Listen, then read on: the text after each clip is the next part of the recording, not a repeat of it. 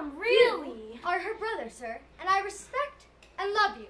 But if I was my son, this lady's good and pious spouse, I would not make you welcome in this house. You're full of worldly counsels which I fear are unsuitable for decent folk to hear. Your man Tartuffe is full of holy speeches. And practices precisely as he preaches. He's a fine man and should be listened to. I will not hear him mocked by fools like you. Good God, do you expect me to submit to the tyranny of that carping hypocrite? To hear him talk, and he talks all the time. There's nothing one can do that's not a crime. He rails at everything, your dear Tartuffe. Whatever he reproves deserves reproof.